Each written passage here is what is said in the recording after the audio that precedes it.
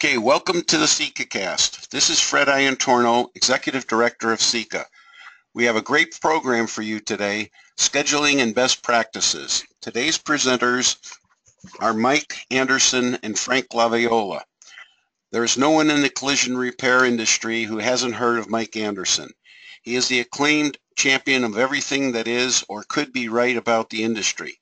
As one of the most knowledgeable people in his field, he is a sought-after speaker, author, and consultant who can discuss and teach on a wide range of topics relating to everything from politics affecting collision repair to researching repairs properly via technology, to giving and getting the best from insurers, and to performing an exact correct repair, just to name a few things. If there's anything Mike doesn't know, he'll find out about it. Mike is a former owner of Wagon Work Collision Centers, two highly acclaimed shops located in Alexandria, Virginia. Currently, Mike owns and operates Collision Advice, an industry research, reference, and consulting business. In addition, Mike also serves as a facilitator for Alaxa's highly recognized Business Council 20 groups in both the U.S. and Canada. He also facilitates numerous courses for the Alaxa Performance Services Education Series. In 2014, Mike was homeless for 20 days, was home for less than 20 days. He wasn't homeless, was home for less than 20 days, preferring to spend his time traveling over North America, teaching and serving in advisory boards and committees, and generally living in support of the industry. Speaking with passion, as well as firsthand experience, Mike teaches pertinent cutting-edge management and operational techniques. But that's not all. He is guaranteed to leave you laughing and highly motivated as well. Frank Laviola is a former CIECA executive board member and frequently speaker at CIECA conferences and CIECAst. He is actively involved in CIECA and currently serves as the chair of the CIECA Marketing Committee. Frank has spent the last 23 years working for Enterprise Holdings in many capacities, including AVP of Collision Industry Relations and Strategic Sales, and was a pioneer for Enterprise in Germany, serving as Vice President and General Manager. Frank is passionate about helping the collision industry and especially repairers move forward and grow their businesses. To that end, he is now president of his own consulting company, Body Shop Solutions, LLC. It is my pleasure to turn this over to Mike Anderson. Mike? Well, thank you, Fred. I appreciate it. And thank you to CIECA for giving me the opportunity to share my passion and insight on scheduling. So today's course title is called Scheduling Best Practices. You know, the first thing I want to talk about scheduling is that it's one of the most challenging aspects of running a collision repair facility. And the reason it's the most challenging aspect is due to the unpredictable nature of work, meaning we can't foresee how many people are going to wreck a car tonight or this weekend. Also, the variables or the types of jobs we're going to get, like is it going to be a drivable vehicle or a non-drive? Is it an exotic vehicle? And so all of these things really make scheduling really challenging, which in turn makes it challenging to run a collision repair facility. But what I want to point out is that while scheduling is difficult, it is not impossible. And my goal today is to maybe just create some awareness, and my desired outcome is that maybe you might just pick up on one or two things that might help you to think differently about scheduling. Now, what are some of the benefits of a scheduling system? Well, the first is if we schedule properly, we will have more even flow in our consistency, meaning that we'll have the same amount of jobs coming in every day with the same amount of jobs going out. It also allows us to have balance and better use of our resources, meaning the spray booth's not sitting empty till 10 o'clock, but we actually have a car to spray out at 8 o'clock in the morning, and also our frame machine, so let's have a car in there every now and then. It absolutely reduces stress for everyone involved, from insurers to consumers to shops to technicians. Also, if your technicians are flat rate or commission, you'll tend to see that if you really embrace scheduling, you will see a much more consistent pay for your technicians versus their pay going up and going down. Obviously reduces cycle time, improves our touch time or hours per day, and last but not least, it will improve profitability, meaning that you will get to break even sooner in the month. Now, one of the things when I start talking about scheduling is a lot of people start telling me, well, Mike, what about this? What about that? The thing is that they're starting to talk themselves out of something before they ever give it a change or a chance. And so therefore, you need to stop that negative story you're telling yourself, whether you're an insurer or a shop. We just need to quit telling ourselves a negative story that scheduling cannot be done. In regards to those people that say, well, Mike, what about this and what about that? I think it's very important that you understand our goal is to build a system for the norm and not the exception. Now, in my mind, there's three types of appointments that we would schedule. The first is an estimate appointment, where we're going to schedule someone in to get an estimate. The second type of appointment that I used in my facilities when I had them and I use with my consulting clients now is something called a DRA appointment, or damage review appointment. That means that we have a consumer that has an estimate already from an insurance carrier. We're not a DRP, and we're going to bring that estimate in so we can actually see what type of job it needs, determine what types of parts we may need to pre-order, and then get them scheduled on the books. And last but not least, there's the drop-off appointment. In today's seminar, we're here to focus on scheduling the drop-off appointments. Now, I'd like to share with you a little bit about why I think people need a scheduling system. I'd like to share the story of a guy by the name of Shane Gaulier from PA Auto Body up in Canada. Shane was doing an average of about $200,000 a month in sales. His average cycle time, length of rental, keys to keys, according to Enterprise's Arms report, was 12 days. Well, what we did is we implemented a scheduling process within Shane's facility, and we immediately, within 30 days, saw his cycle time shrink from 12 days down to 10. So therefore, because we improved his cycle time by 2 days, which was a 16% increase, we actually saw his sales have a direct correlation where his sales went up 16% by $32,000 a month. Now this is because he had capacity, meaning that he had a backlog of work. So obviously if you don't have a backlog of work, it may not benefit you in regards to more sales. But in Shane's case, because he had more work hanging out there, and the fact that he was able to fix cars faster, he was able to bring those other customers in sooner, and we saw a direct correlation in a decrease of cycle time and an increase in sales. Now, what we did when we started working at Shane's shop was that we wanted to figure out what his workload is. So what we did is we actually took and we went statistically to grab some data from Shane's shop, and what we saw was that he brought in about 31 cars on a Monday. That's not one specific Monday, but all the Mondays in the course of a month. He took in about 22 cars on a Wednesday, 22 cars on a Tuesday, 13 on a Thursday, and 7 on a Friday. Now, when you look at his deliveries, we see that while he took in 31 cars on Monday, he was only delivering 10 on a Monday. And while he took in 22 on a Tuesday, he was only delivering 13. Now, again, Wednesdays, he did pretty well. He took in about the same amount of cars he delivered. Thursday, he took in less cars. He delivered more. Friday, he took in very little cars. He delivered more. Now, I'm sure that's the case in most of shops that you go into, or if you're a shop owner today, you're probably saying, Mike, this is what my shop looks like.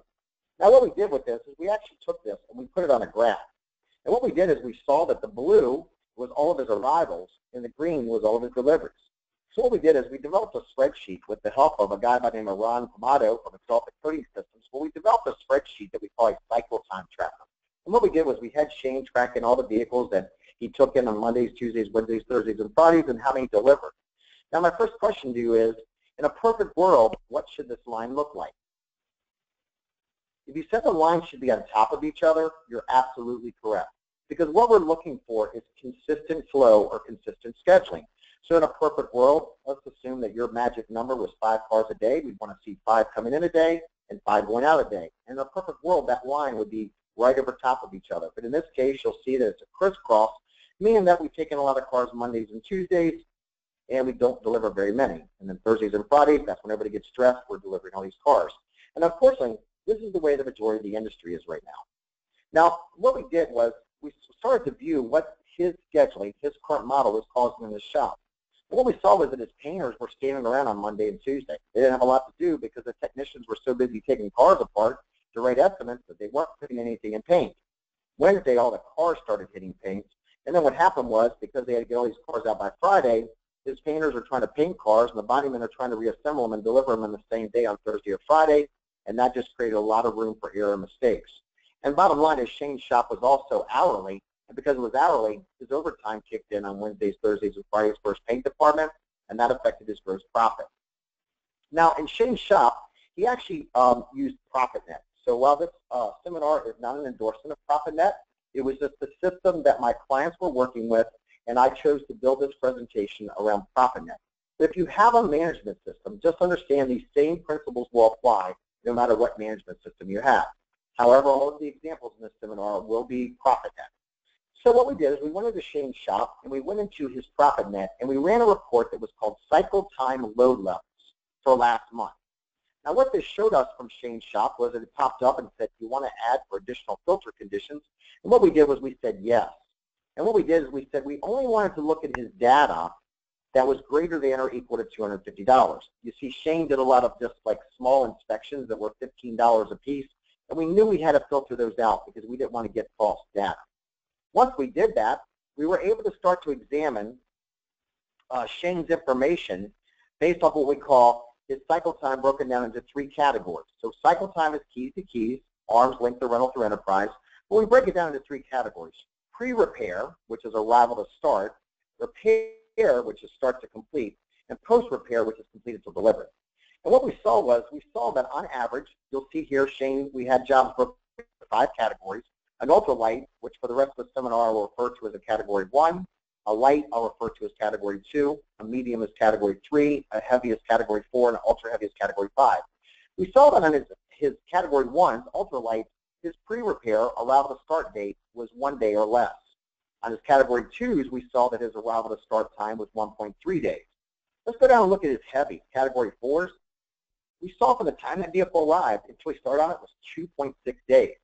Now, if you look at his repair portion of the cycle time, you will actually see that his repair portion, his technicians actually work pretty efficiently. And then we started to look at his post-repair, which is from the time the vehicle was completed until the vehicle was delivered. We saw that in some cases, from the time the technician got done with it until the estimator delivered it back to the customer was anywhere from 1 to 2.5 days. So what we found out was, because the technicians and the estimators were taking too many cars in on a Monday, Tuesday, and Wednesday, we found the paperwork was always chasing the car. And we found out because they had all these vehicles to carry on when they first came in on Monday or Tuesday, we found that they were not getting to these cars. They were actually sitting. So we started to examine his cycle time again, pre-repair, repair, post-repair. Most other management systems, I know like CCC, one will also give you the same type of information. Now what we did is we then went on a detailed report. So the report I just showed you right here was the summary report. What we did is we went next and we ran a detailed report.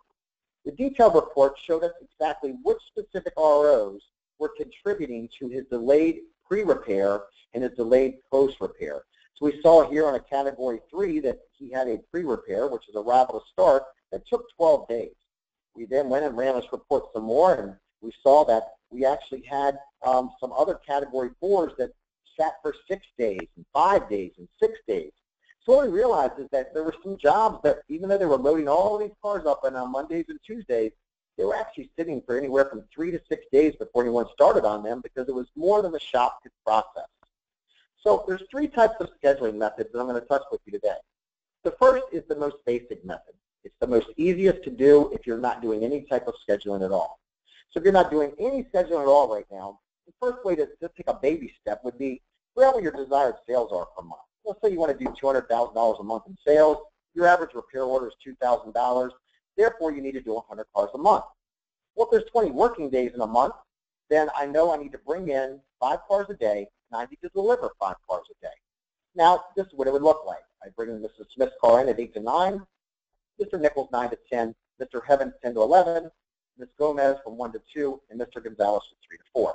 And now what I'm doing is I just have consistently 5 cars every single day, and my goal is to deliver 5. And if I do this, then I've got a very good chance of hitting my desired sales goal of $200,000. Now, there are some things about that method that don't always work so well. For example, you may take 5 hard hits in one day, or maybe it's just 5 bumper jobs. So then what happens is you may not necessarily hit your sales goal. But at the end of the day, that method is better than not having any method of scheduling at all. Now, the next method I'm going to talk about is called my advanced method. This is my favorite method, and the shops that I know that embrace and utilize this method have seen sales double in some cases. I'll tell you the collision centers, Long Island, New York, Big Sky Collision, Billings, Montana, North Haven Auto Body, North Haven, Connecticut. The names of shops I can give you are endless that have embraced this method that has worked for them. And that method is this. Number one is run a 12-month rolling history of all your sales. Find the month that you had your best sales. Then determine what categories of work did you deliver that month to hit your optimal goal. And then you break that down by the day. How many category 1s I need Monday through Friday, how many category 2s, 3s, 4s, or 5s, and last but not least, we want to create a visual signal that if we do get caught up in current, we can pull work in real time. So let me share the story with you of a shop called the Collision Centers, the Collision Centers in Long Island, New York. Joe Amadei was a client of mine, and he installed ProfitNet's management system in June of 2014. Now, at the time, Joe did not have 12 months worth of data because he only installed ProfitNet in June. And again, this is not an endorsement of ProfitNet. This method I'm teaching you will work with any management system. It just happened to be that was the management system that Joe Amadei used. So we'll see here that when we looked at Joe's rolling 6 months of data, we saw that in October of 2014, he did $503,000 a month in sales. Now, that was his best month out of all the past 6 months. So we said, okay, what do we need to do to replicate that month so we can hit that same amount of sales goals every single month?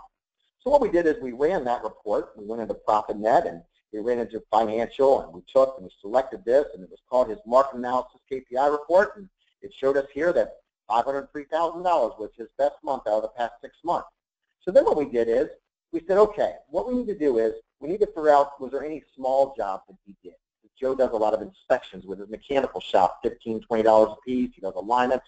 And we said we need to filter all those things out. So what we did is we went back into ProfitNet and we ran his cycle time arrival versus delivery report, and we filtered out all of those smaller jobs. Now you'll see here that what we did is we did not focus on the amount of jobs Joe was bringing into his facility. We only focused on the jobs that Joe was delivering from the facility. And we saw that for this month, when he did $500,000, you'll see the month of October, if you can see my cursor there, we ran it by that specific date for when he had a $500,000 month. And what we saw was that it told us how many category 1s that he delivered, how many category 2s he delivered, 3s, 4s, and 5s. And we saw that Joe's average cycle time was 6.2. So what we did is when we ran this report, we focused for how many he took in of each specific category. So what we did is we saw that Joe, to hit $500,000 a month in sales, Joe needed to deliver 48 category 1s, known again as an ultralight, 24 category 2s, 22 category 3s, 17 category 4s, and 119 category 5s. Now when I saw this, I was like, wow, Joe, that's a lot of heavy hits. Are we sure this is right? I'll show you what we did next. So what we did is we said, okay, let's figure out what each category should be in hours. And what we determined was that a category 1 was going to be 8 hours or less. Now this 8 hours includes body, frame, paint, and mechanical, all labor hours. Category 2 was going to be 8.1 to 16 hours. Category 3, 16 to 32. Category 4, and Category 5, as you can see on your screen right now. Now the question a lot of people ask me is, Mike, how did you come up with these hours? Well, I'm going to share that with you. The first thing we did was we went into ProfitNet where it said set up load levels. And we clicked it on that, and it allowed us to set how many labor hours we wanted each individual category to be. So that was predetermined or predefined by us. You can set that to whatever you want. So then what we did is we said, okay, well, Mike, how did you figure out that the average RO is going to be 19 to 24 hours? Well, we know that if we have 5 categories, that whatever the average RO is for a shop, that needs to be the category 3, the one in the middle. So at that time, we reached out to Auditex, and Auditex told us what the average labor hours were for that shop. So you'll see right here in the state of New York, it showed that according to Auditex, the average estimate in the state of New York had 26.88 labor hours on it. We said, okay, well, that's one source. So then what we did is we reached out to our good friends at CCC, and Susanna Gotch was so nice to share some information with us. And we found out that according to CCC in 2013, that the average RO was around 22.5 hours. And then what we did is we reached out to our friends at Enterprise, and Enterprise, in conjunction with Mitchell International, told us that their average RO for the state of New York was 25 hours. So we had 3 different sources that told us what the average RO was for the state of New York, right? So we had, CCC, we had Mitchell, we had Auditex, and then we also actually called Enterprise. And at that time, Frank Landiola was with Enterprise, and he pulled this data for us. And he said, well, Mike, we don't break jobs down into 5 categories, but we break jobs down into 4 categories. So we were able to look at Joe Amadei at the Collision Centers, his history of work. So again, we're looking at statistical data that showed us how many categories 1s, 2s, 3s, or 4s that he did over a period of time. And then that's what we used to set what the average labor hours for each category was going to be for Joe's specific shop. Now again, it's very important that you understand not every shop in the United States of America is going to have the same hours for the same categories. CCC has shown us through some of their data that the average vehicle that has alternative substrates such as aluminum typically has twice as many labor hours on it than a vehicle that's made out of like just common steel. So we know that the different types of vehicles will affect your labor hours. We also know somebody that does a lot of exotic vehicles, like a Porsche or Mercedes, could have $2,000 headlights, right? That's why we avoid scheduling by dollars. But at the end of the day, it's not important that you and I agree on what a category 1 through 5 is. The only thing that's important is that everybody in your shop or your business agrees on what a category 1, 2, 3, 4, 5 is. That's the most important thing. And the way to do that is to do a calibration exercise with your entire staff. And also keep in mind that your hours need to include all hours: body, paint, frame, and mechanical. Now, again, some people say, well, Mike, what about scheduling by dollars? Well, you know, I got to tell you, when I started out in my business, a guy by the name of Bruce King from King's Collision, who was a great mentor to me, shared with me, Mike, I schedule by dollars. The dollars is what I put in the bank. And I did that for many years because that's what my good friend Bruce had coached me on, and it worked really well. But as we started to see these different types of xenon headlights and adaptive cruise controls, we saw that that can skew the average RO in regards to dollars. And so you may say, I want to do $20,000 worth of work in and out a day, but if I get one Porsche with a xenon headlight and a high-dollar bumper, well, that could be a $5,000 repair with only 2 hours labor on it. So we found out that dollars did not work very well for us. Now, the next thing we did was we said we need to create and assign a color to each category of job. Now, the reason we want to do this is because we do not want to overschedule. But we want to make sure that wherever we do our scheduling, whether it's manually, with folders on a wall, or through a management system, that we have specific colors assigned to each category so that if we ever have a no-show or we ever get called up or we're running current, we can pull work in real time. And rather than having to go through each RO and figure out which one's 8 hours or 16 hours, I know that a specific color represents that. And that makes the front-end staff, like a CSR, be able to pull that job in real time. So we assign colors to each ever category. Now again, what we did is we went through in Joe's shop. We saw that for him to do $500,000 a month in sales, he had 48 category 1s, 24 category 2s, 22 category 3s, 17 category 4s, and 119 category 5s. So what we did is we took then and we went to Google, and Google had a calendar, and it showed us, if you look here, how many working days were in each month. So we said, okay, the next month is 20 working days. So what we did is we plotted that work out. And we saw that for Joe to hit $500,000 a month in sales, he needs to bring in and deliver, so arrival and deliver, 2.4 category 1s a day, 1.2 category 2s, 1.1 category 3s, less than 1 category 4, and 5.95 category 5s. Now here's the deal. Some people say, Mike, you can't take in half a car or less than a car. You're absolutely right. So what we did is we said what we're going to do is we'll take in 2 one day and 3 the next. Or we'll take in 1 day and none the next. So you round it off and then you skip a day. So what we then did was we plotted out Joe's work. And here's what it looked like. 2 category 1s on Monday, but we had 3 on Tuesday, 2 on Wednesday, but 3 on Thursday, and so forth. And what we did is we scheduled this work. We said we got this, and we jumped right into it. But what happened was Joe was a DRP for 2 really large insurance companies, and they sent him a lot of work. And what we saw was that when we booked every day out to capacity, and then he had a DRP show up or a tow show up, we were now overbooked. And what happened was we had too much work. So we said, okay, what are we going to do to allow for these DRP assignments or allow for these tow-ins? So let me share with you what we did next. The first thing is we said that we know that on average, you know, his shop might get 5 to 6 tow-ins a week. And we know they're generally going to be Cat 4s or 5s. So we said what we're going to do is we're going to leave open spaces on the estimate or on the team. So you'll see right here where we had 5 category 5s scheduled in. We said what we're going to do is we're only going to schedule in maybe 3 category 5s, and we'll leave a space open for any of those tow-ins that come in. But what we said we'll do is that if we do not have a tow-in show up by 10 or 11 o'clock, then the CSR, because we kept that space open, the CSR is going to get on the phone or utilize some type of texting or email service, and we're going to pull other customers in earlier that we actually had appointments for. So again, let me phrase this for you, okay? So I'll leave 3 spots open every day for unexpected tow-ins. No tow-ins show up by 10 o'clock. My CSR is on the phone, and she's pulling Cat 5s in earlier. Now, if we have a Cat 5 that shows up or Cat 4 that shows up and we can't get them in that day and they get towed in, we are going to assign them a date. Now, a lot of people say, Mike, if I tell the customer I can't start on it for 2 weeks, they're going to be mad. Yeah, but what happens if you tell them you can start on it and they come by 2 weeks later and you haven't started on it, they're also going to be mad. Again, communication is critical and crucial, and you have to be proactive. The next thing we realized was that some shops or Geico ARX shops, they get 6 to 8 cars consistently every day, but there's some days they don't. So what we did is we said, okay, let's figure out how many DRP assignments you get on average. Let's say you're a Geico ARX and you get in 6 a day. Well, then let's leave 6 slots open.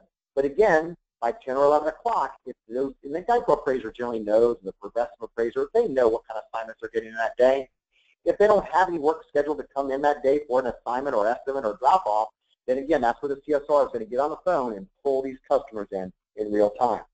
Now, some people say, well, Mike, again, they have that negative story. Well, what about this? What about that? What if I can't see the vehicle? Well, that's where some of the shops I've worked with have developed apps where the customer can actually send them a text or an email with photos of the vehicle.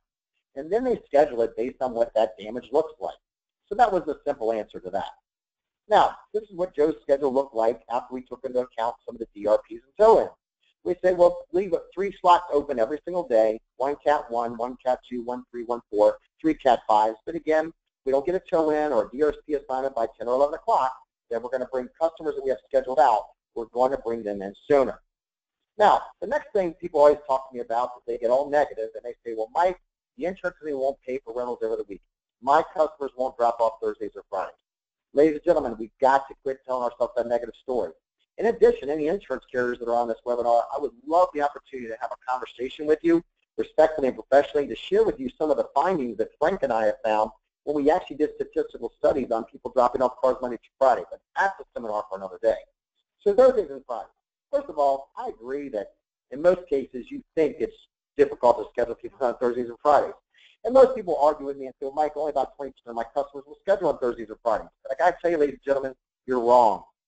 A great friend of mine, Aaron Marshall from Marshall Auto Body in Wisconsin, he shared a very good strategy with me. He said, Mike, what we need to do is we need to backfill or ask our customers to schedule Thursday and Friday before we fill up Mondays, Tuesdays, or Wednesdays, because it increases our odds. I said, Aaron, what do you mean by that? And here's what he said. He said, well, Mike, here's what happened. Mrs. Jones called. We say, Mrs. Jones, when's your next appointment? I can get you in on Monday. And then we schedule Mr. Jones in on Monday, and then Mr. Anderson in on Monday, and then Mr. Fincher in on Monday, and then Mr. Trapp in on Monday, and then the next customer shows up, and we schedule them on Tuesday, and then the next customer shows up, we schedule them on Wednesday, and the next customer shows up, and we start our next appointment Thursday, and they see Thursday doesn't work for me, and boom, we schedule them on Monday. We just overscheduled. We just overbooked. We just blew up our schedule. So here's the deal. If I know that I want to take in 5 cars a day, 5 Monday, Tuesday, Wednesday, Thursday, Friday, that's 25 people I'm trying to schedule in on a week. Well, if I fill my first 5 in on Monday, my second 5 on Tuesday, my third 5 on Wednesday, it only allows me 10 people to try to convince on a Thursday and Friday. But if I try to fill my Thursday and Fridays first, now I've got 25 people to try to convince to schedule in on a Thursday or Friday. So therefore, now the odds are in my favor. It's a law of averages, right? So here do we see, Mrs. Jones, our next one is Thursday. That doesn't work for me. All right, well, we'll take it on Monday. Then we tell the next person, Mr. Aviola, our next appointment is Thursday. You know what, Mike, that works for me. And what we do is we now start backfilling Thursday and Friday, and it makes it easier for us to fill in those days of the week. Now I'm going to share another tip with you that I did when I had my shop, and that was this. We simply put a note on our calendar, that our front office calendar, that says, ask us about our Thursday and Friday drop-off specials. And people would say, what's this Thursday, Friday drop-off special? Well, if you drop your car on a Thursday or Friday, we give you a free detail. The reality is, ladies and gentlemen, we're cleaning their cars anyway. Or maybe we give them a $10 Starbucks gift card. Or maybe we give them a free 15-point inspection. But we always ran these specials where we said, ask us about our Thursday and Friday drop-off specials. And ladies and gentlemen, I will tell you, if you're listening on this webinar today, we had tons of customers that said, you know what, I don't need a rental car. I'm going on the weekend. That works perfect for me. And you'll pick my car for me? Absolutely. And we found that Thursdays and Fridays was our easiest days to fill up. So again, I encourage you just to put a simple note on your front counter that says, ask us about a Thursday and Friday drop-off specials. Now, some people say, well, Mike, rental cars, the insurance company won't pay for rental cars over the weekend. Well, you know what? First of all, rental agencies sometimes have flexibility on the weekends because not all their cars are rented. So maybe you can work with your local enterprise branch and just ask them, are there some things you can do to work out maybe a different rate on the weekend, or maybe you work with an insurance company. I'll tell you about a shop I worked with down in North Carolina, and when I started working with them, they were doing about $300,000 to $400,000 a month in sales. Today, they do about $600,000 a month in sales. And that shop, when we started working with them, they did work for a specific insurance company that said, we won't take cars in on Thursdays or Fridays. We don't pay for rentals over the weekend. I went to that insurance company on behalf of the shop and said, look, we're going to schedule cars on Thursdays and Fridays. The shop will pay for the rental cars over the weekends. But if in 30 days they don't have the best length of rental in the entire state, then we'll continue to pay for rentals on the weekends. But if they do have the best length of rental, we need you to step up and let us schedule. After 3 weeks, the person that was a high executive with that insurance care company, we'll just say his name was Paul, he reached out to the shop and said, I don't know what you're doing, but it's working, and your cycle time is almost 4 days better than anybody else in your area. Take all the cars you win on Thursdays and Fridays. So I think, ladies and gentlemen, and insurers and shops, we need to have some positive dialogue and look at statistical data about this myth of not taking cars in on weekends. All right, next thing. Here's what that shop looked like for Joe. He said, okay, we're going to take a car in from 8 to 9. We have a second team that's a car from 9 to 10 because Joe was running 2 teams, or what we call 2 cells. Next car is 10 to 11, 11 to 12. And what we saw that now we're allowing each team 2 hours to do an accurate disinfection as well as an accurate repair plan. And here's what we saw. Not only do we see the shop's cycle time decrease, sales go up, but we also saw their supplement ratio go down because they had time to write a more thorough estimate versus writing a halfway estimate and uploading it because they had too many cars to get you. Now, what is the biggest obstacle to scheduling? Owners and friends of the owners. I go into shops all the time, and you'll have Chris. Chris will say, Mrs. Jones, we can't get you until Thursday. She's like, well, is Joe around? My buddy Joe, we went to school together. And then all of a sudden, hey, Joe, how you doing? Lifelong buddy. Remember we went to school together, we played football? Man, Joe, your guy up front said you can't give me until Thursday, man. Is there any way you can work me in? And Joe's like, yeah, give me the keys. I'll take care of it. Ladies and gentlemen, the biggest obstacle to scheduling is owners and friends of the owners. I always tell people, I don't need friends because all I want to do is borrow money or bump cigarettes. So get rid of those friends, ladies and gentlemen, and focus on your customers. All right. Next thing is we created a visual system. And that was we needed to create a system that somebody in the front office, if we needed to pull work in real time because there were no tow-ins or DRP assignments, it would make it very easy for them to identify which jobs to bring in first. So there's a couple ways we did that. One is some shops like visual controls and like bins on the walls. Again, I'm all about being paperless. The folders were just a visual control. Exalta had something that was called a magnetic scheduling board that was developed by Aaron Marshall and Steve Trapp and others at Team Exalta. And then your management system may have something like what PropNet calls a work plan. So let's look through this very quickly. The first is, for some shops, they like visual controls. We hung racks on the wall, right? Now, again, it does look kind of, shoddy, doesn't look too good on your walls. But what we did is we actually just used different color folders to represent the category of jobs. So we said, okay, you can see on June 1st, June 2nd, the numbers in the bins represent the day of the week. And then what we did is the color of the folder actually showed what type of job that was. So let's just say the green was a category 1. If I knew I needed to bring a category 1 in sooner, I could go to the bin, see all the green folders, and know who I need to bring in sooner. All right? Sometimes people will take folders and they'll actually assign colored dots, like a blue dot may be a category 1 or a green dot would be a category 2. Again, the color is a visual control. Now, here's another shop that we work with, and they had bins on the walls. This shop had about a 6-week backlog. This was Dare Allen, down at Dare Allen Body Shop in North Carolina. And then we worked with Exalta, and Exalta actually came up with a scheduling board. This is a magnetic board, and they had 5 different colored magnets. Each magnet represented a category. You could write on this with a dry erase marker. So instead of a bunch of bins on your walls, you could actually just take and write the customer's information. You put the magnet on there, and that helps you to determine which cars you need to pull in real time. And then obviously, if you're using PropNet as a management system, PropNet allows you to run and set your hours by labor category. And then they also have a dashboard that will allow you to see what your cycle time is, arrivals versus deliveries per day. So you don't have to use an Excel spreadsheet. You can see how many cars you took in Monday through Friday and how many you delivered. Again, this line should be right on top of each other. We can also in PropNet see how much your cycle time is for your pre-repair, your repair, and post-repair. And then we can also look at that by category versus month. So again, and also in PropNet, they have a job scheduling feature that when you go into this, you can actually look at different colors that determine where your slots are open at. Now, the next type of scheduling is scheduling by technician efficiency. And really, this isn't so much about scheduling, it is about dispatch, who gets the next job. Let's say, for example, I have technician A who's 100% efficient. That means they can complete 40 hours of work in a 40-hour work week. So if that technician had 20 hours assigned to them, then they're at 50% capacity. Think about it that their gas tank is half full. That means their fill rate to fill them up to full is 50%. Now, technician B, they're 150% efficient. That means they can complete 60 hours in a 40-hour work week. And let's say this technician has 20 hours assigned to them, they're at 33% capacity, and their fill rate to get them back up to a full tank of gas is 67%. And then we have technician C, who's 200% efficient. That means they can complete 80 hours in a 40-hour work week. They only have 20 hours assigned to them. They're only at 25% capacity. They only have a quarter of a tank of gas, and they need 3/4 of a tank of gas to get them filled back up. So the question is, who gets the next job? Well, if you said technician C, you were absolutely correct, because technician C is the technician that needs the most work to get back to a full tank if we're trying to keep everybody even. Now, another thing that we like to talk about also when you dispatch your work is understanding if you have a technician, individual technicians, which, by the way, I think individual start to finish is one by the wayside, and we're looking more at a team or a cell system. But also make sure that you understand how many hard hits, category 5 that you can handle.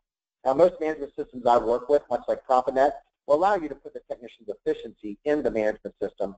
And then what happens is when you go to run a report, it tells you how much work they have assigned, how many hours they've been flagged, and how many hours are available. And you say, well, Mike, I don't use ProfitNet. I don't use any management system. Well, ladies and gentlemen, you need to be using the management system. If you're doing more than $800,000 a year in sales, you need a management system. Trust me, right? So let's just say that you have a management system, though, that can't pull from the data I've shared with you. There are several things you can do. Number one is at Axalta, we built something that was called a cycle time tracker, which, again, was developed by Ron Pomato. And what it was a cycle time tracker where the shops could put in their ROs each month, and then it would help them to understand how many cars they took in, how many they delivered, what the pre-repair cycle time was, the repair cycle time, and the post-repair. So this was an Excel spreadsheet, again, that I'm sure you could develop, or if not, reach out to me at Collision Advice, and we'll be glad to try to help you do something with this, right? So you can do this manually through Excel. Again, you'll see here category 1s, category 2s, 3s, and 4s, and 5s. So it kind of just shows you what your arrivals versus deliveries are and shows you what days maybe you're not scheduling very well. The next option to you is Enterprise, our good friends at Enterprise. And by the way, I just want to say thank you to Enterprise for all they do to support me at Collision Advice personally, is that Enterprise provided us data for some shops where we wanted to see how many cars they were taking in Monday, Tuesday, Wednesday, Thursday, and Friday, and what our length of rental was per day. So you saw right here, this was Repair Center 1. We took the shop's names out. We saw that on Sundays, they opened up less than 1% of their ROs. We saw that on Mondays, they were actually taking in 48% of their cars. Tuesday, they were taking in 20% of their cars. Wednesday, 16% of their cars. Thursday, 7.6% of their cars. And Fridays, 4% of their cars. First, we look at Repair Center number 2. They were actually only taking in 29% of their cars on a Monday versus Repair Center 1 was taking in 48%. So the bottom line is it was really important for us to look at what the length of rental was and how many cars people were loading up on. So if your management system won't give you, I would encourage you to reach out to your local branch manager at Enterprise. This is a special report that they have to pull for you. It's not something that's commonplace, so it may take a little time, so be patient with them. So what we did is we had Enterprise pull some data for some shops that we work with that didn't have access to that management system. By the way, this is some data from 2014 that Enterprise provided to us as far as the length of rental for the average day of the week for both drivable and non-drive. Now, a lot of people will argue, Mike, the length of rental in cars on Fridays is a lot worse than the cars taken on Monday, so I should take more cars in on Monday. Yeah, I would agree with that. But ladies and gentlemen, remember, you're measured on your overall length of rental, not just your length of rental on Mondays. When insurance companies look at your length of rental, they look at it for the total month, every single day, not one specific day. Now, let me share a little case study that we did. So Frank and I worked together on this. We had our good friends at Enterprise. We were working with an MSO. This was a 28-store MSO. And what we did is we reached out to our good friends at Enterprise and we said, could you tell us how many cars this shop takes in on Mondays? Yeah, so what we did is we said, hey, Enterprise, can you tell us, Repair Center 1, if they do 100 cars a month, how many of those get dropped off on a Monday versus Tuesday, Wednesday, Thursday, or Friday? So we saw that all the shops on the left, 1 through 13, they took in the majority of their cars in on a Monday. You see 49, 46, 43, 38% of their cars they brought in on a Monday. So what we did is we went to the second 28 shops number 14 through 28, and we said, look, we want you to really be conscious and aware about trying to take less cars in on Monday and more cars in on Tuesdays, Wednesdays, Thursdays, and Fridays. So the first 14, we said, let's do things the way you do it, right? The other 14, we created an awareness with them. So every single day, we would send them a report that says, here's how many cars you've taken in on Mondays, Tuesdays, Wednesdays, Thursdays, Fridays. And we just kept bringing it to their attention every single day. So it became like a game where they started trying to take less cars on Monday and more on Tuesday, Wednesday, Thursday, Friday. And you'll see on the right-hand side that those shops started, some of those shops started taking in only 26% of their cars in on a Monday. And you'll see what happens if you look at Repair Center number 27 and 28. They actually had length of rental of less than 8 days. And what we saw is when we took the first 14 shops, their average length of rental was 10.36 days.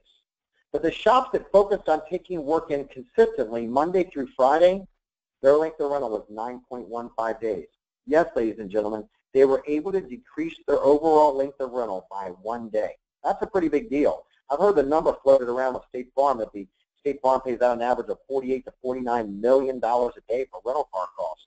Well, at the end of the day, we just saved $48 million, right? So at the end of the day, I really believe as an industry, we need to focus more on consistent scheduling. Now, other scheduling considerations is don't ever exceed your buffer by more than 20%. So if you're going to schedule in by hours for your technicians, if say you want to schedule in 20 hours a day and you take in 24 hours, people can come in early and stay late and get yourself out of that bind. But when you start exceeding 20% buffer on your scheduling, whether it's cars or hours, generally it's going to be a little bit difficult to work out of that. So never exceed your buffer by 20%. The next thing is if you're going to schedule or dispatch work based off of labor hours, like the scenario I showed you with technician A, B, and C, there's a couple key points here. Make sure you assign the labor to the technician. Number two, make sure when they do the job, they get flagged. If not, it's going to give you a false read.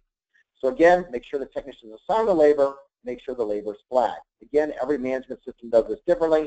Here's just an example of ProfitNet that shows you what percentage of how many hours this technician has assigned to them, what percentage they've completed, what's available to them.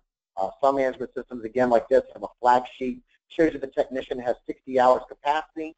They've got 97 hours assigned to them. They've been flagged 68 hours, and therefore they have 28 hours remaining. So they're basically at 50% capacity. So again, lots of data to talk about. I know I've gone through this rather quickly. I do believe that CIECA is going to make this presentation available to everybody in a recorded session. I want to encourage you that if you have any questions on this, if you disagree, you agree, you want more information, please feel free to contact me at my cell or my email address. I would love to discuss scheduling with you, something I'm very passionate about. And I just want to challenge, again, the insurers in a respectful and professional manner, is that I would ask you just to kind of think outside the box in regards to scheduling. So one of the things I've seen in my travels is in Canada, they actually have where the shops have online scheduling, and the insurance companies fill their buckets where they have availability at or capacity, and I think that works really well. So Fred and Charlie, I appreciate you having me, and we can open it up for about 5 minutes worth of questions before I have to head to the airport and jump on a plane, guys. We got to continue moving on, Mike. But to the audience, as you saw from this presentation, scheduling is very data intensive. And the CIECA standards make the efficient and effective collection of all of that data possible. So that's where we as CIECA come in to play on this, and Mike has provided some very interesting insights. I'd like to turn this over to and give me a second to switch this out. Yeah, so Fred and Charlie, I'm going to have to head to the airport, but okay. Please, again, anybody that has any questions, feel free to email me at mike@collisionadvice.com. Again, that's mike@collisionadvice.com. Or if you'd like to schedule a time to speak about scheduling, I'll be glad to speak to anyone. Feel free to reach out to my assistant, Tiffany Driggers. Again, her name is Tiffany Driggers at 703-898-0715. Again, that number is 703-898-0715. And just contact Tiffany, and she'll get your name, and she'll schedule a time for us to talk that she knows when I'm in between flights or whatever. And I'd love to chat with anybody, insurers, management system companies, shops, whatever, and I just want to make a positive outcome. So again, thank you guys. God bless, and have a great day, Fred. Thank you. All right, Fred. So this is Frank Laviola here, and really I think what we want to do as far as CIECA is really explain how does CIECA fit into the scheduling. And Mike went through and did a great job of talking about how shops should do scheduling and things like that. But what's interesting is really everything that Mike's talked about and what we're going to talk about has been created by CIECA with the CIECA messages to support the industry participants to be able to easily communicate within together with scheduling. So CIECA messages, go to the next slide, Fred. CIECA messages, taking scheduling to the next step and going electronic and beyond your walls to other companies with CIECA standards. These enable us to, you got to go back one, Fred. You're off. Sorry. Go back to the next slide, please.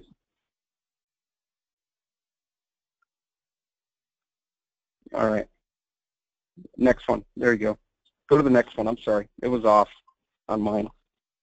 So if we look at scheduling appointment messages, we can check on appointment availability. We can select an appointment. We can cancel and then rebook an appointment and confirm an appointment. And we can also schedule and report on glass inspections. And really, everything that you think about with what Mike showed today is here. It's scheduling it into your system rather than using boards or very manual processes. And this work has already been completed by CIECA, and it allows you to do all of these things. Next slide, please. So what's next? CIECA is working on mobile standards for your customers to gain access to your scheduling process. So imagine mobile computing for your customer, moving into the generation that we see businesses from banks to dentists and even hairstylists today doing. Reducing your phone call volume in and out. This is going to be very important as we go and shops increase their input, start using scheduling systems, and communicate with our customers effectively from a CSI standpoint. Next slide. CIECA developed these slides for you to do more than just scheduling appointments also. So CIECA has a full suite of messages. And when we talk about messages, what we're talking about is communication between all parties within the industry, from insurance companies to collision repair shops to information providers, parts companies, rental car vendors, all of these companies communicating together to schedule for you. But there's other messages that have been created. So these are assignment messages that allow you to receive assignments electronically, estimate messages, attachment messages, parts and material messages, authorization messages. Really important for shops today, I think, is invoicing statements and remittance messages. And of course, the scheduling messages, very, very important. And CIECA, again, has all of this already completed. What CIECA is really asking is for folks on this call, especially shop customers and vendors, to reach out to your information providers and ask them to embrace the BMS messages that it relates to scheduling. And what does it do? It improves efficiency. It reduces the cycle time. It reduces the overall cost, which we know in this day and age is very important to all parties involved. And it improves customer satisfaction. And I think Mike went through and showed a lot of data that showed how cycle time was significantly impacted. And we all know that through J.D. Power, when that happens, CSI improves, customer satisfaction improves. And that's what we're all about today, making sure that we take care of these customers in a very positive way so that they come back, tell customers about us, and talk about a very positive experience they had with the repair shop. Go to the next one. So I'm going to end this today very quickly through CIECA. If you would like to have more information on this and you'd like what you've seen that Mike's presented, you just need to understand that all of this is already out there as far as, we'll call it technology, communication between partners. And CIECA is putting on these webcasts so that the shops and the people involved in the industry really reach out to those folks who kind of hold the key to turning this switch on for things like scheduling. If you want more information on this, it'd be best to contact Charlie Quirk, charlie@CIECA.com. And again, contact your information suppliers and vendor partners and ask about the CIECA business messaging. Well, thank you, Mike, and thank you, Frank. But mostly thank you, our audience, for participating today. Please join us at our next CIECAcast and at our annual symposium on September 12th through the 14th in Indianapolis. Thank you and have a great day. This concludes the CIECAcast.